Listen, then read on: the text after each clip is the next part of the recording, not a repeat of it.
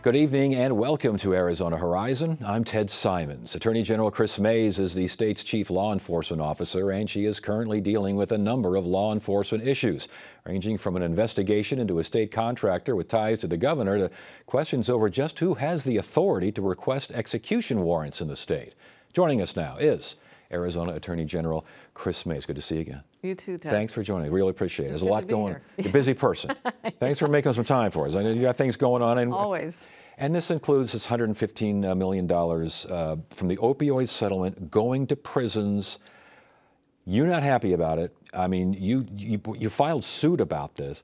What's going on here? So this is really important. I think it's important to the state of Arizona, and I unfortunately had to sue essentially the governor and the legislature to try to stop them from sweeping $115 million of the state's opioid settlement funds, which are supposed to go to help us address the opioid and fentanyl crisis, to prevent future addiction, to treat folks, to buy naloxone and Narcan, and to save lives. And so unfortunately, the governor and the legislature decided during this budget process to what I think is essentially backfill the Department of Corrections budget with this opioid money. I don't think it's a proper use of the opioid funds. I disagreed with them about that.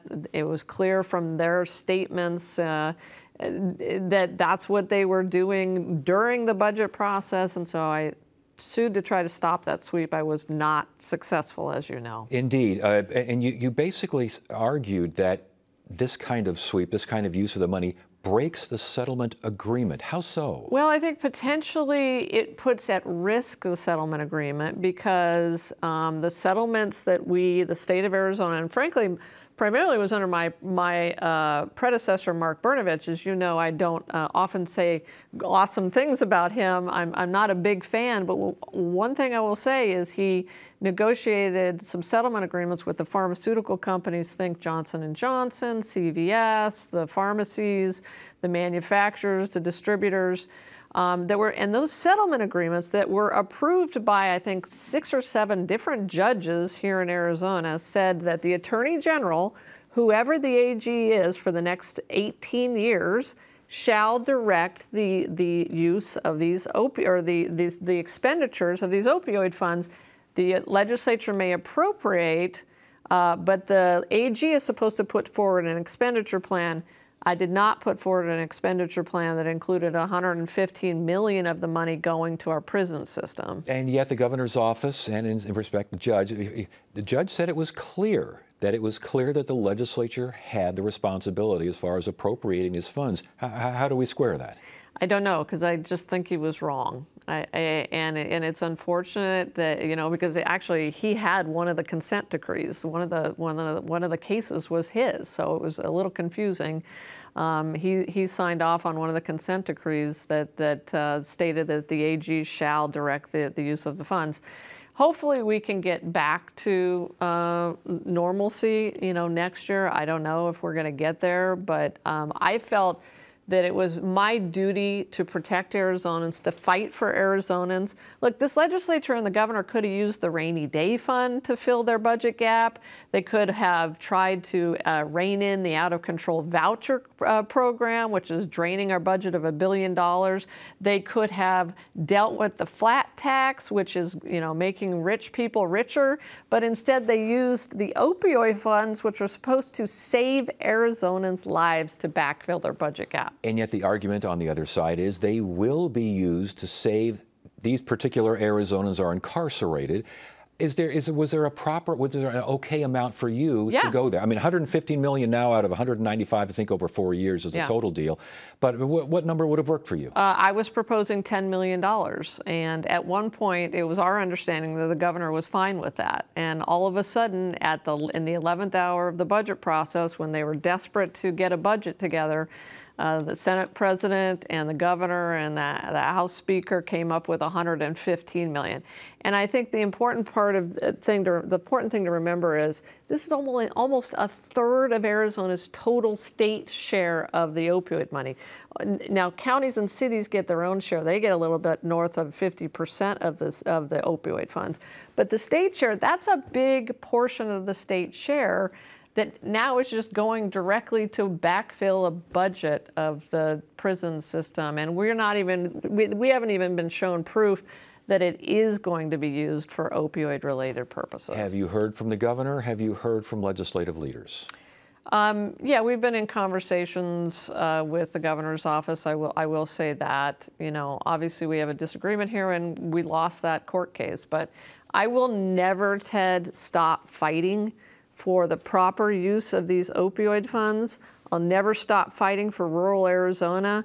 You know, that's who I think is going to lose out on this. My expenditure plan had this money spread out all throughout Arizona, not just going to our prison system, but going to places like Mojave County, going throughout Arizona. We need, desperately, our rural communities need detox centers. We need school counselors who can talk about, you know, the fentanyl crisis. This should have been spread throughout the state of Arizona. Unfortunately, it was not. Last point on this, I think you called it a slap in the face for rural Arizona. Does this set a precedent as far as these kinds of settlements are concerned? What I worry about is that next year the legislature is going to come in and just do the same thing all over again. That they're going to see this pot of money that really should be used for fighting our fentanyl crisis, and they're going to use it to backfill a budget deficit. So, yeah, I'm worried about it going forward. You and the Maricopa County Attorney seem to have a different idea on who can request execution warrants. What is this all about? She says that she's an attorney. She's acting on behalf of the state. You say it's all you and not her. Well, that's the way it's been done for about 50 years. I mean, our research shows that it has always been the Attorney General who has issued a request for an execution warrant to the Arizona Supreme Court. No county attorney has ever tried to do this before, Ted. It's actually, I would use the word bizarre. You can imagine the chaos and havoc that would be created if 15 county attorneys tried to start issuing requests for warrants. There is also state law that says that only the Attorney General shall represent the state of Arizona in front of the Arizona Supreme Court. So we obviously disagree with the Maricopa County Attorney.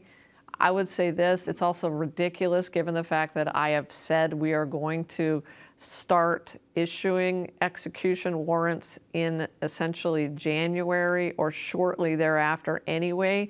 So we're talking about 6 months at this point. And that's because of this suspension as far as capital punishment in Arizona, because you want to review the process and see, is that review over with? Have you seen, have whoever's looking seen what they want to see? Yeah, so I'm a little bit disappointed in the amount of time this independent review has taken. I did join with the governor in calling for an independent review of the death penalty. We put that in the hands of Judge Duncan.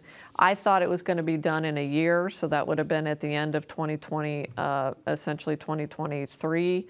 It wasn't done, so I am feeling pretty assured by the fact that that the director of the prison system, Ryan Thornell, says he's operationally ready to move forward with executions.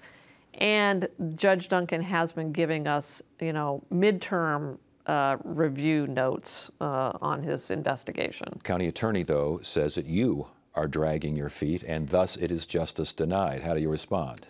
I mean, we're talking about 6 months at this point, Ted. So I think that's kind of silly.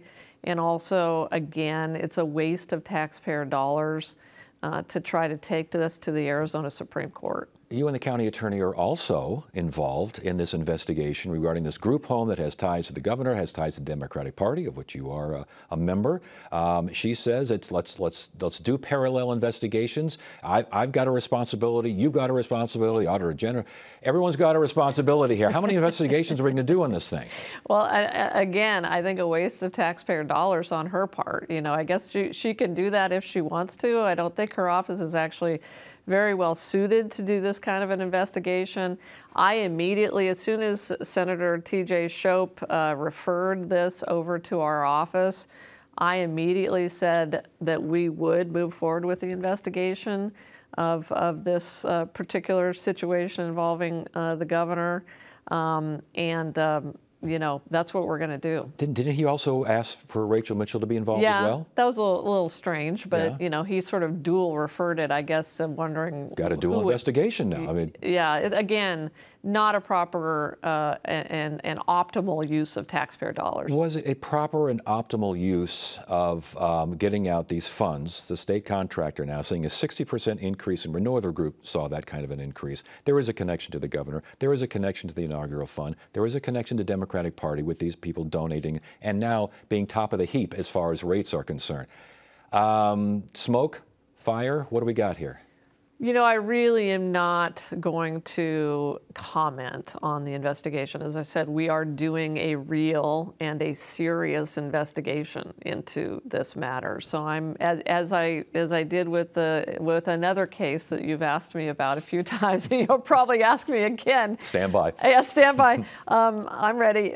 We're not going to discuss it until we'll have results. We will release those to the public, and you know, we have very professional, very good investigators in-house at the AG's office. To that end, though, I mean, how do you respond to those who say, mostly Republicans now, but they're saying this, you need to recuse yourself. These folks donated to the Democratic Party, of which you are a member. It's a conflict of interest. You need to get out of the way. Let the Maricopa County Attorney's Office, Auditor General, let them take over. Well, if it was a conflict for me to investigate any Democrat, then I wouldn't do 50% of the cases that we do, right? I mean, it's absurd to say that I can't investigate somebody just because they're a Democrat, or I can't investigate somebody just because they're a Republican. You know, I am the Attorney General, and I run an office of 1,000 amazing, professional, career investigators and lawyers, and they're going to do a good job, a solid job, and we'll release our results when we're done. And I saw one criticism saying DCS is a state agency, you represent state agencies, you got to get out of the way. Well, we took steps to screen DCS off. We told DCS they needed to get their own attorneys, so we are not representing them on this matter.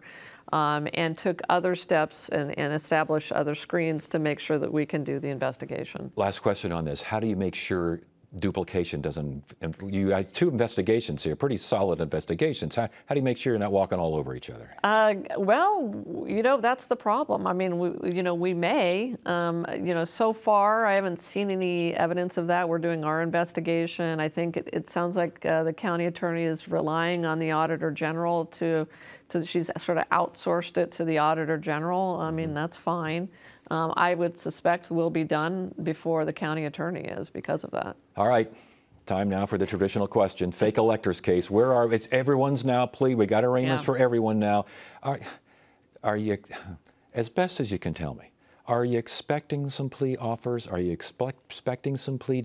What can we look forward to? Is this going to be a dark hole here for a while until something happens? No, actually, number one, yes, I do anticipate plea agreements. And so I would say watch this space. We have a fantastic and very well-regarded criminal division chief who's handling this case. There'll be motions, that are filed over the next few months. We'll be ready for trial in October. We don't really think that the trial will happen in October because of all the motions that are going to be filed. Defendants cooperating so far? I really don't want to talk about that on television. So, You Okay. know, Well, as I said, we expect plea agreements. so, okay, so we keep, as you said, watch this space. The critics, though, and it's still out there, and they're mostly, again, Republicans, and a lot of these folks are running for office. A lot of these folks are MAGA. They're election deniers. They're the whole 9 yards here. They're saying you are participating in lawfare. You are going after all these folks that you're going after. They're no friends of yours, so that's what you're doing. Well, but we just talked about that investigation I'm doing into the governor. So I'm also doing an investigation into the Apache County attorney, who is a Democrat. So I think if you look at the record shows that we follow the law, we follow the facts where they take us, and I don't even know what lawfare means. I mean, that's just another sort of fake term that somebody made up and put on Twitter. So, you know, we do these investigations regardless of a person's political affiliation. Before we go, we got about a minute left here. Abortion in Arizona. It sounds 1864. It's adios. It sounds like it's gone here, but you still got some abortion laws in here that seem to be confusing folks. What's the confusion? What are you telling them? Yeah, so we still are living under a 15-week abortion ban with no exceptions for rape or incest, Ted. And, you know, I've had now conversations with, 50 or 60 doctors, nurses, pharmacists, and chief medical officers at hospitals who are on a nightly basis dealing with emergency pregnancy situations after 15 weeks, in which the doctors in the emergency rooms are literally having to call their lawyers and ask them, am I going to get prosecuted if I try to save this woman's life? I literally had a doctor look at me and say, General Mayes, will you prosecute me, or how close to death do I have to allow a woman to get before I can know that you're not going to prosecute me? By the way, I've said we're not going to prosecute any doctor or nurse under these laws. So, there is an exception for saving the life of the mother, and for ensuring that bodily injury is not done to a woman. And so we're going to issue some guidance on that issue, Ted, on Thursday. On Thursday. Through an Attorney General's opinion. All right, very good. Attorney General Mayes, good to see you again. Thank you so much for joining us. Appreciate the conversation. Thanks, Ted. Same.